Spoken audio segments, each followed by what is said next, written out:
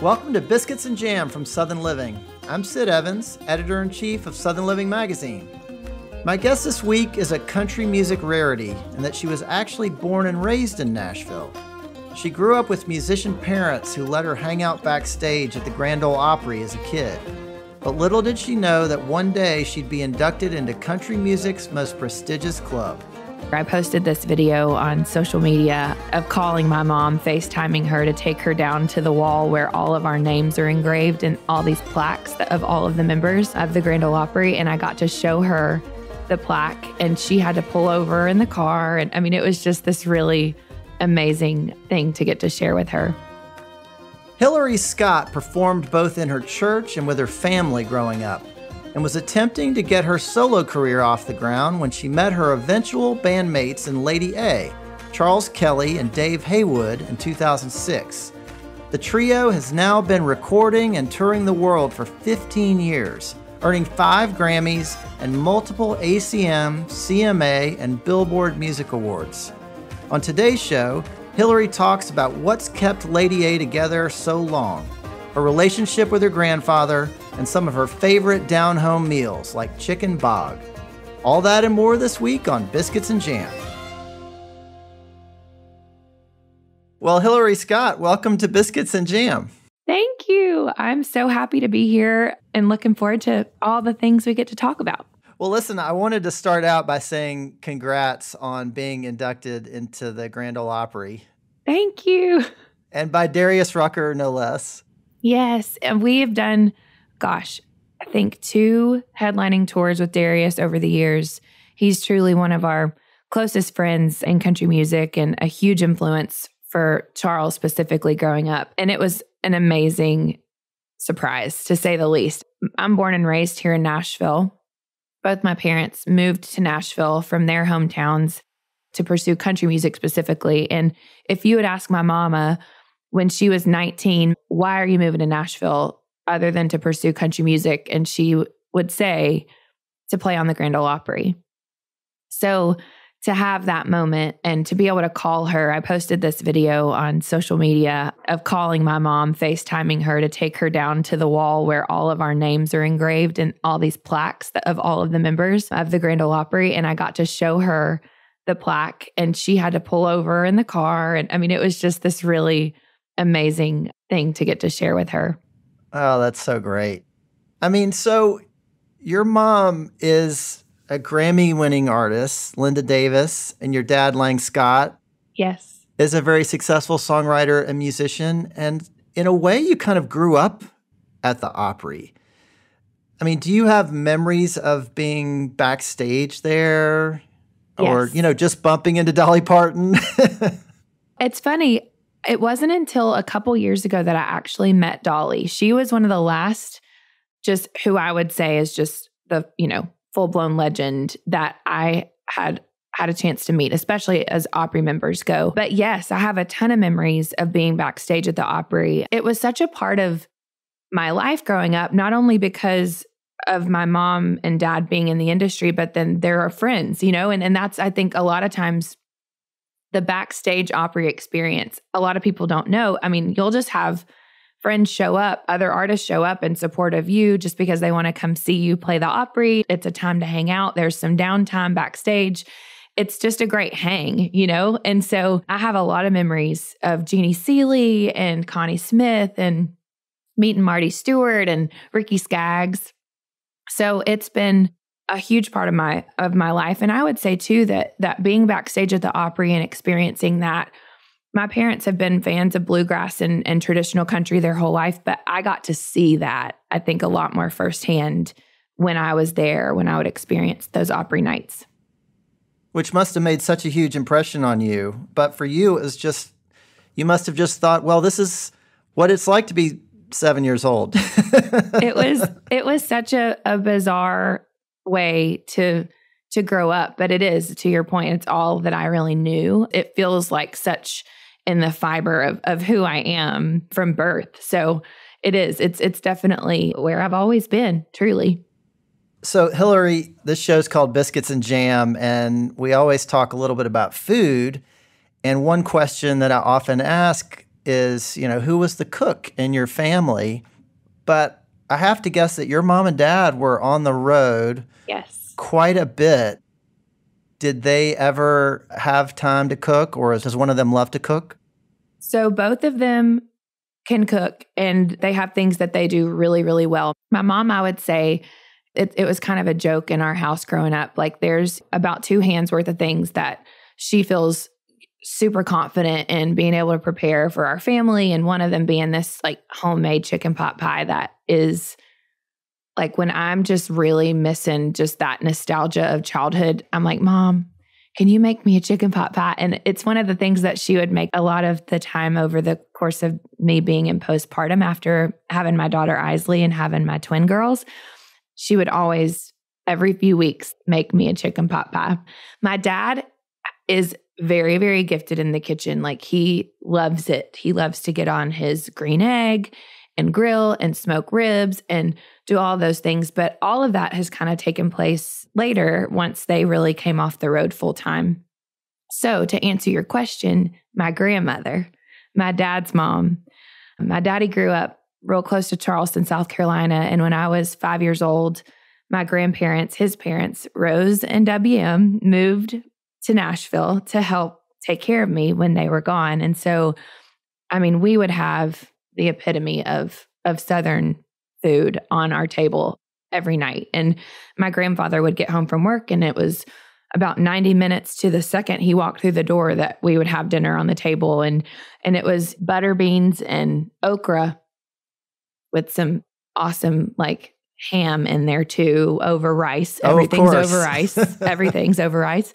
And she would make just homemade chicken and dumplings. And the way that she prepared those, it was more like not such a thick broth. It was more of a thin broth. So almost more like a soup, and homemade everything. Steak and gravy, pot roast, collard greens. It really was, that's just the way, like the generation she grew up in and what her mama made and her family, that was it. So I was always full, that's for sure. So if they were from Charleston, did they like to make any of those low country things like shrimp and grits? So that's something that my dad does a lot. We didn't do a ton of seafood. Have you ever heard of something called chicken bog? Oh, yeah, sure. Okay. So that was another one, just really delicious, like flavorful chicken broth, salt and pepper and rice. And it would just cook basically into a casserole. But that's another one of my favorite things. Stewed tomatoes. Oh my gosh. My mouth's watering, and it really, it's amazing how, and I know y'all talk so much about this, how connected your feelings, not just memories, but your feelings and your emotions are to food, especially when it's around family and the family table. And so, yes, it was a lot of those types of dishes, but not as much seafood. I feel like my parents, when we would go travel somewhere, they would always expose me to different things. I remember having sushi for the first time when I was like 8 or 9, loving it and loving the experience of it. But that was obviously not the norm of what I had at home growing up.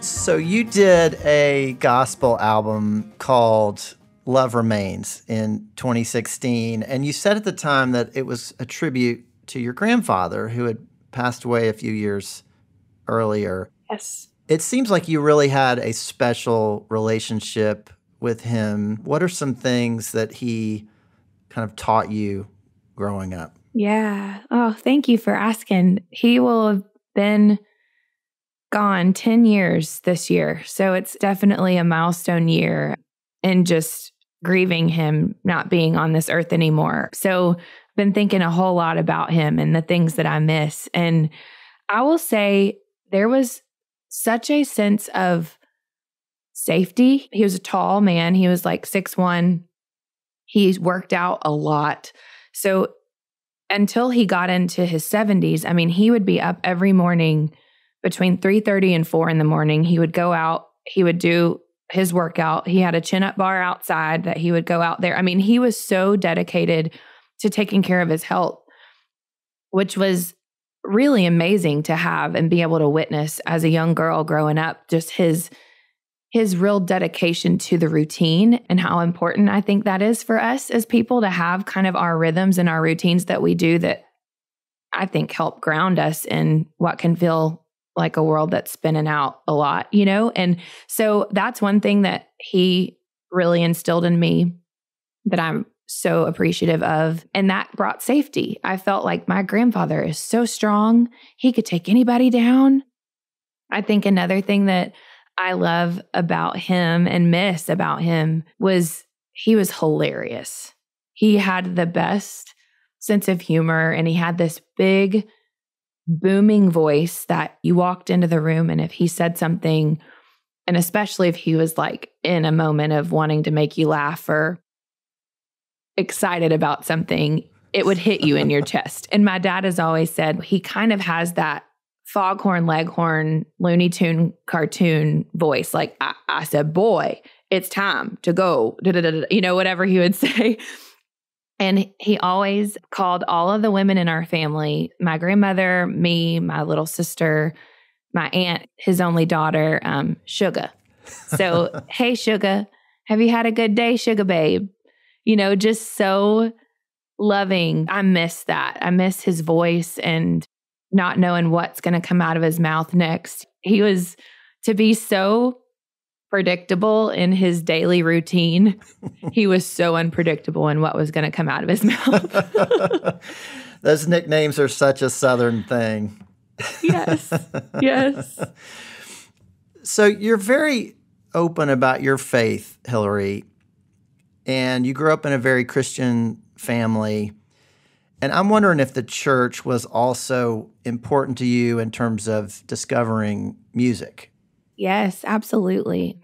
I grew up going to church. My parents had me in from the time I was in the nursery. And then I was so blessed to be given the opportunity to go to a Christian school from 5th grade through graduation. And that was, you know, the kind of years where my mom and dad were gone a good bit. You know, they were on the road. And so having that place, that foundation of faith in church and in school was really crucial to me. And I sang in both places.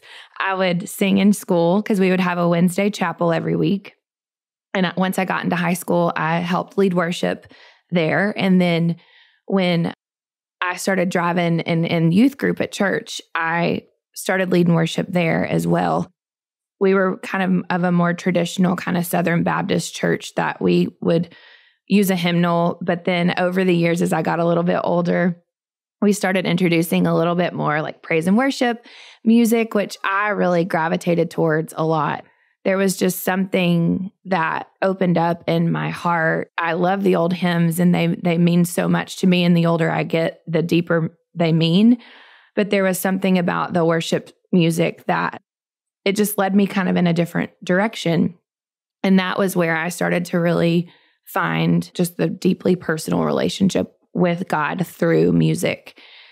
And so it definitely made a huge, huge impact on me. It helped me learn harmony. I mean, I remember my parents were never in the choir when I was growing up, but when we would be sitting in the pew, I would hear Mom always take the high third harmony with the rest of the choir. And so I was like, that sounds different. And my dad would take the fifth below, or, you know, and so I was kind of hearing a full choir, like to my left and right, you know, with them singing along and just recognizing like, oh, she's singing different notes, but it still blends. And I think those are things that just kind of soaked in as I was growing up.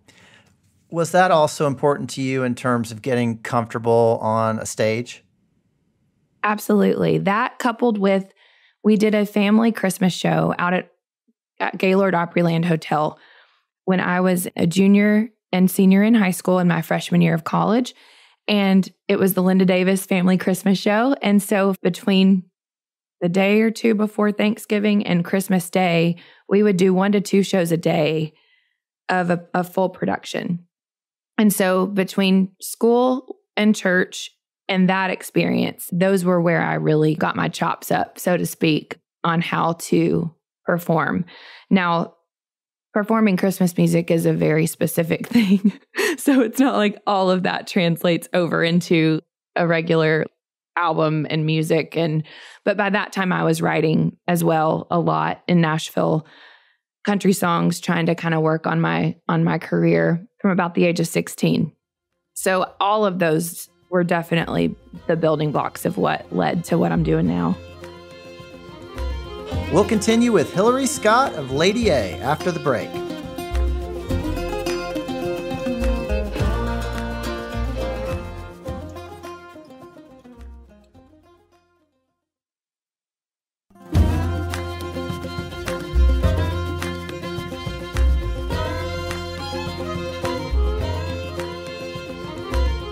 Welcome back to Biscuits and Jam from Southern Living.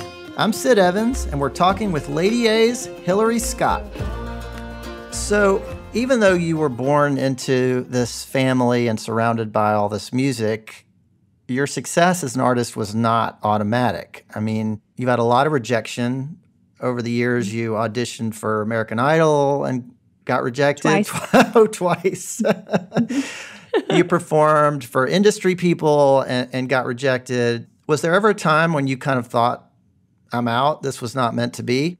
So I got a development deal, which is basically, if a recording contract is like the pinnacle, a development deal would be a step below that, if not a couple steps below that. It's when you go in and you connect with a label, specifically someone in A&R, and they see something in you and they are willing to give you a year, sometimes a little bit more, to develop and record, write, just get more experience.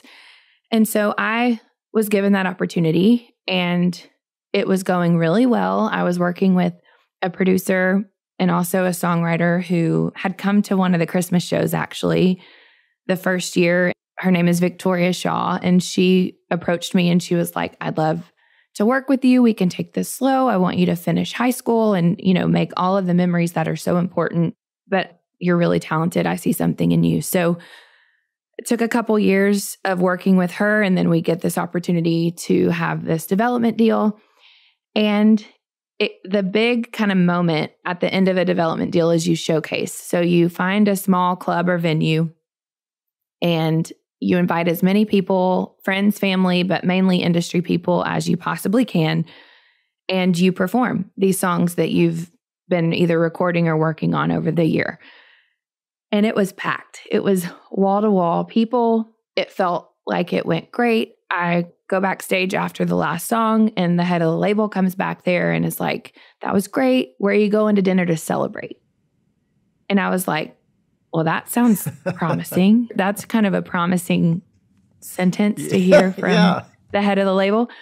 And I said, well, I've had family travel in, so we'll probably just go grab some dinner. And well, by 9 a.m., 9:30 the next morning, they had called my producer and said, we've decided to go a different direction.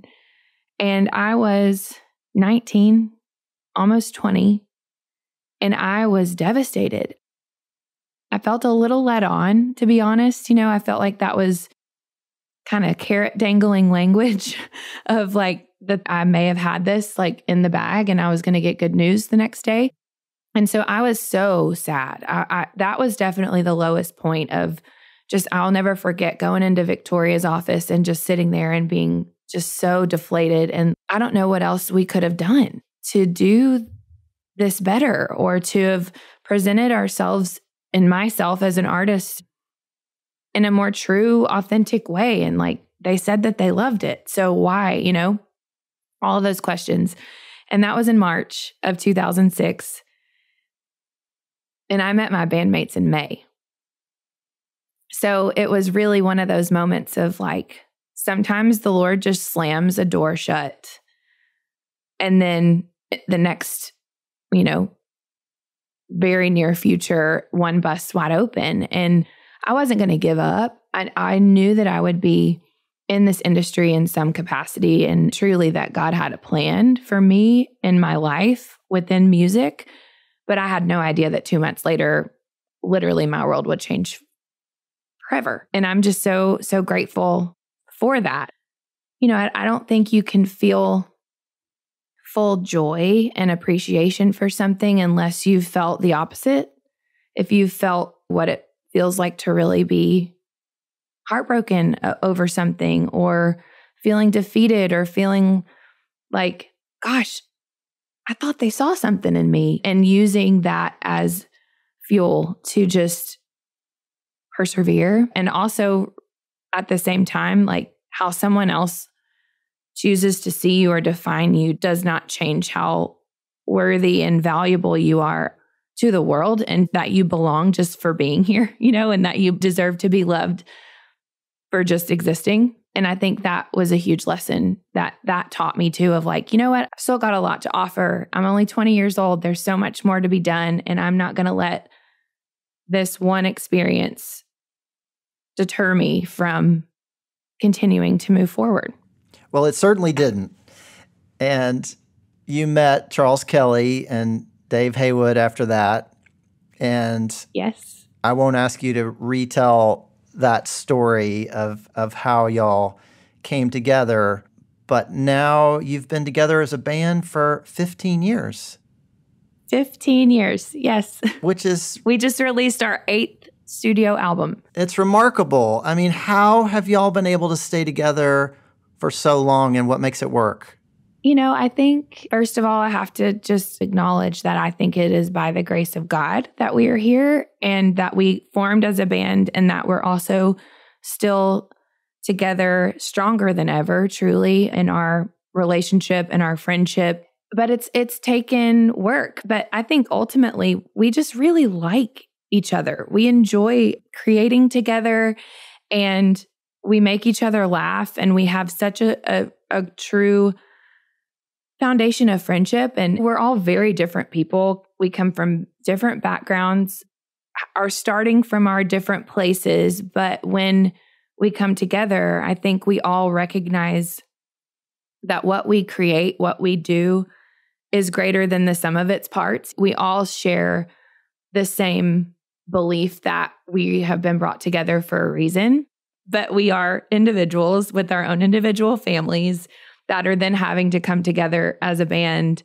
to make business decisions, creative decisions that impact our families. So it's very complex, but it's been really incredible how we've all continued to learn to listen and to empathize with one another, and really just continue to lean in and not lean out. I think that's been one of the things that I'm the most thankful for, is just as we've gone through everything we've gone through, one of the hardest years, arguably this past one, we leaned in. And without all of the other stuff that we'd worked through and overcome, I don't know if we would be on the other side of this last year in the same place as we are now, which is united and strong and excited for the future. Well, you guys just seem to be at the peak of your creative powers and collaboration right now. And as you said, you've got your 8th studio album now, and it's called What a Song Can Do, Chapter 1, and it's a 7-song set. I assume this means that might be a Chapter 2? Yes. Okay. There's definitely a Chapter 2. That'll be out later this year, and we'll be able to announce that in the coming months. But yeah, we wanted to really release music differently this time. I mean, on all of our albums, we've really tried to never put filler and make a song just like hold a place. There's always been a specific purpose for each song that we've put on a record. But it's also, we live in a time, and I myself have a hard time consuming that much music at once. And so for us, we were just excited to be able to kind of do this in 2 chapters. So hopefully there's more light and time given to each individual song on the project, because these first 7 specifically, I mean, we love them all. We've always said that's like these songs are our babies, and we just want them to have a chance to go and live the life that they're meant to have. And so we felt like this was a way for there to be a little bit more emphasis on each individual song, and hoping that the fans and anyone who listens can really hear that and experience it. Well, there is a wonderful song on there called Worship What I Hate. And it really feels like kind of a response to this world that we're all living in. I mean, so many of us wake up in the morning and look at a screen right away, and it doesn't necessarily make you feel good. Right. What were y'all trying to get at with this song? That one was a real, just honest, vulnerable, like, here's the unhealthy ways that I'm coping with life. Dave Haywood and I wrote this song with Amy Wadge and Natalie Hemby, and it was in September of 2020. So we were just all, in it. There's just no way to predict how much longer it's going to be until we can tour again. And we're in this place of, we've been our kids' parents and we've been their teachers and we've been all of the things that we're trying to juggle over this last year plus. But I'll be honest that a lot of what this song talks about aren't just things that I've struggled with through 2020. They're things that I've been struggling with for years, whether it be having my phone in my hand and the phantom vibrate that happens where you think your phone vibrates and you have a message and you look down and you don't. And it's like another appendage. And I just really felt like I was starting to see how negative it was impacting me. And then if you listen to the first verse of that song, it's about comparison and it's about perfectionism and it's about really how much time we waste living in this spiral of shame of the ways that we don't measure up, when really if we could change our thinking and just make a slight little turn in our perspective and focus on what we can do to be better versions of ourselves, that changes everything. It shifts our entire focus and how we see ourselves, how we see the world. When I'm not consuming the 24-hour news cycle, I'm a lot more positive. I feel a lot more hope when I get out and just have, cookouts with my friends and see their kids love on my kids. And I'm not just so consumed by what we are inundated with every day. And it's not to say that we don't need to be educated on what's going on and that we don't need to learn and grow and be aware. But it was starting to just steal my joy. And that song, it's really kind of sad and vulnerable, but it's also redemptive. And that's what I want people to hear more than anything is like, once you know something, you can't unknow it. And now it's what do you do with it? And I think that to me would be my message around this song is if it hits you, if it strikes a chord in you and it makes you feel like, oh man, that is me. Like, oh, make sure that you take a second and realize like you're acknowledging that, that there's a self-awareness and that is huge. And now what can you do with it? That song to me is like, it's a mission almost as much as it's a message. Hillary, would you mind singing a verse or so of that song? Yeah, absolutely. I keep looking at myself in the mirror, hoping it will change. And I keep wishing for a brand new body that I didn't have to blame. I'm seeing every flaw like a failure, using every cure like a savior, like trying to build a church out of all my hurt when it really needs grace. I gave all my time to nothing. I focused on who I was, not who I'm becoming. My fears, they took up space. My eyes couldn't look away. I didn't even realize I worshipped what I hate. It's just a beautiful song. It's a beautiful message. And I love that y'all are getting that out in the world. Thank you so much. It really means so much that that's the song that you chose to highlight today. And yeah, I hope it makes people think. I think there's songs that are just supposed to make you dance around your living room and forget. And I think there are songs that are supposed to just make you think. And I hope that this one does.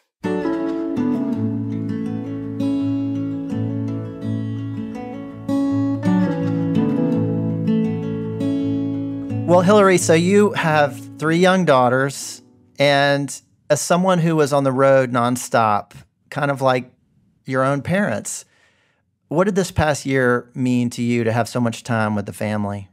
This last year was in so many ways challenging, but I would also have to say, like, it was a huge, huge gift. And I think the reason why is because my daughter's almost 8. She'll be 8 the end of July.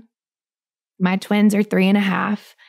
And this is all time that only happens once. These are all things and seasons that only happen once, you know, and to have every day with them, to not have a half-packed suitcase in the corner of my closet, like to really be able to soak them up in all of the joy and all of the tears and all of the feeling overwhelmed and having my 2 little toddlers like ganging up on me.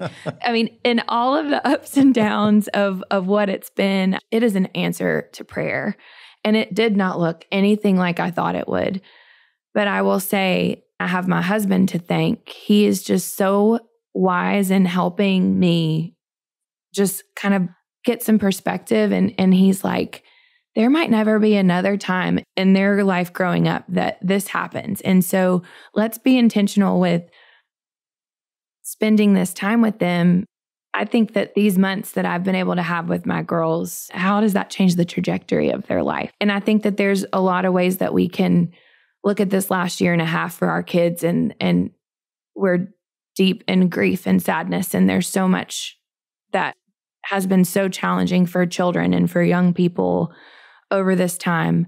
And I also think that we've, as parents, been given more opportunity to sit with our kids and talk to them and help them navigate big feelings. And that has been something that I've been really grateful for with my girls and my husband. Absolutely. Well, Hillary, I just have one more question. What does it mean to you to be Southern?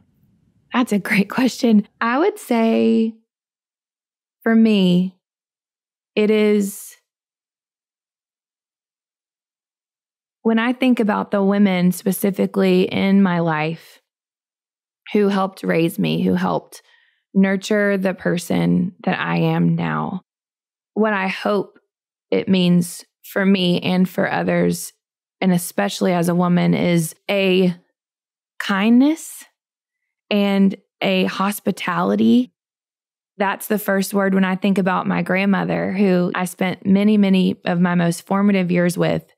She was so hospitable and she was so kind. And I just appreciate that in her so much. My mom as well, the other women, Southern women in my life. But for me, it's a posture of heart and just wanting to be kind and wanting to be hospitable and empathetic. And a lot of people would answer that question very differently, and that's what's beautiful about it. But for me, it's just wanting to continue to be kind, keep people's bellies full when they're in my house with comforting food with a lot of love poured into it, and just loving, empathetic conversation around our dinner table. I mean, that's it to me. And the lightning bugs outside, you know, it really, like, being able to just experience the beautiful green and, it's all about relationship for me, for sure. Well, that's a beautiful answer. And hopefully we'll have those lightning bugs around for a long time. Yes, I hope so, because my little girls sure love them. Well, Hillary Scott of Lady A, thank you so much for being on Biscuits and Jam. Thank you for having me. Thanks for listening to my conversation with Hillary Scott. You can find Lady A's new album, What a Song Can Do, Chapter 1, wherever you get music.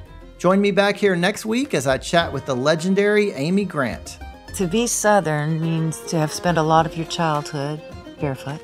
To be Southern is a table with extra places set or ready. To be Southern is talking slower and telling stories. Southern to me is gentle. Southern Living is based in Birmingham, Alabama. This podcast was produced and edited in Nashville, Tennessee. If you like what you hear, please consider leaving us a review on Apple Podcasts or telling your friends about the program.